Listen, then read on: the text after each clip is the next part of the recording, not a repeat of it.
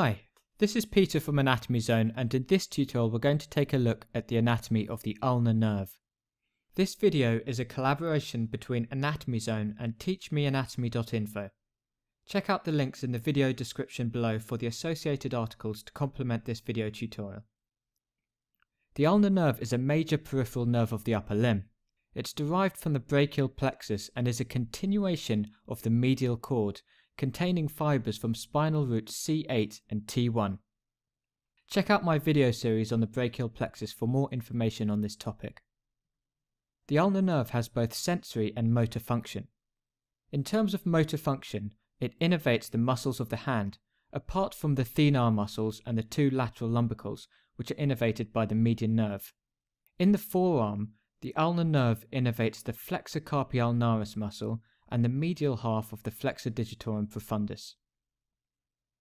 In terms of its sensory function, it innervates the anterior and posterior surfaces of the medial 1.5 fingers and the associated area on the palm of the hand. Let's take a look now at the anatomical course of the ulnar nerve. After arising from the medial cord of the brachial plexus, the ulnar nerve descends down the medial side of the upper arm to the elbow. Proximally, here you can see that it lies medial to the axillary artery, and as it reaches the level of the middle arm, it penetrates through the medial intermuscular septum to enter the posterior compartment, where it then lies anterior to the medial head of the triceps brachii muscle. I've switched over to a medial view of the arm now, and you can see that at the elbow it passes posterior to the medial epicondyle to enter the forearm. At this point behind the medial epicondyle, the ulnar nerve is easily palpable and it's vulnerable to injury at this point. Rotating the model around anteriorly now, you can see how the nerve pierces the two heads of the flexor carpi ulnaris muscle to enter the forearm.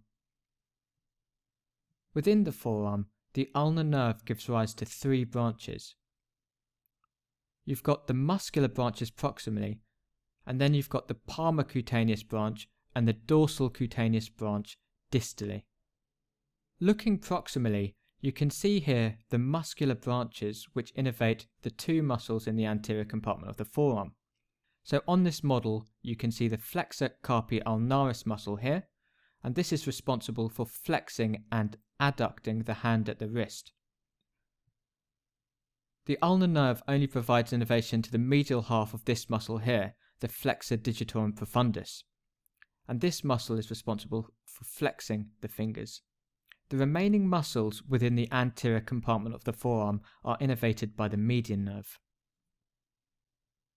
The palmar cutaneous branch is not actually demonstrated on this model here, but it is a small branch that arises from the middle of the forearm and it runs distally to supply the skin on the medial part of the palm.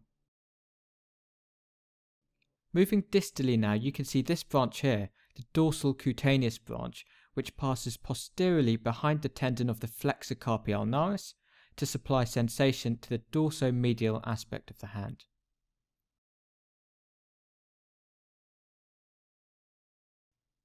At the wrist, the ulnar nerve travels superficially to the flexor retinaculum. It then enters the hand via the ulnar canal or Guyon's canal. Within the hand itself, the ulnar nerve terminates by dividing into the superficial and deep branches immediately distal to the pisiform bone, which you can see here. The deep branch has mainly motor function, whereas the superficial branch has mainly sensory function. The majority of the intrinsic hand muscles are actually innervated by this deep branch of the ulnar nerve, and you can see it here running laterally along the deep aspect of the palm. On its root, it supplies the hypothenar muscles, which is the group of muscles associated with the little finger, and it also innervates some other muscles of the hand. These muscles include the medial two lumbricals, the adductor pollicis, and the interossei muscles of the hand. The remaining muscles of the hand, including the lateral two lumbricals and the thenar muscles, are innervated by the median nerve. Now the superficial branch has mainly sensory function, and it's responsible for innervating the palmar surface of the medial 1.5 fingers. In this diagram here, in the light blue shading, you can see the sensory distribution of the ulnar nerve in the hand. So that's a quick run through the anatomy of the ulnar nerve. For more anatomy articles, visit teachmeanatomy.info, and for more videos, check out anatomyzone.com. Thank you for watching.